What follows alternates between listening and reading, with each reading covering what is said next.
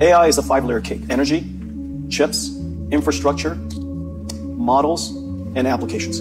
China has twice as much energy as we have as a nation, and our economy is larger than theirs. Makes no sense to me. Number 2, chips. We're generations ahead. Number 3, infrastructure. If you want to build a data center here in the United States, from breaking ground to standing up an AI supercomputer is probably about 3 years. They can build a hospital in a weekend. That's a real challenge.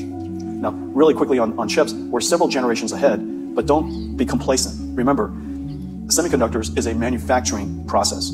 Anybody who thinks China can't manufacture is missing a big idea. The model layer. United States frontier models, our frontier models are unquestionably world-class. We are probably, call it 6 months ahead.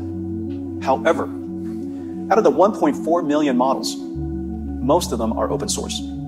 China is well ahead, way ahead on open source. And then the layer above that, applications.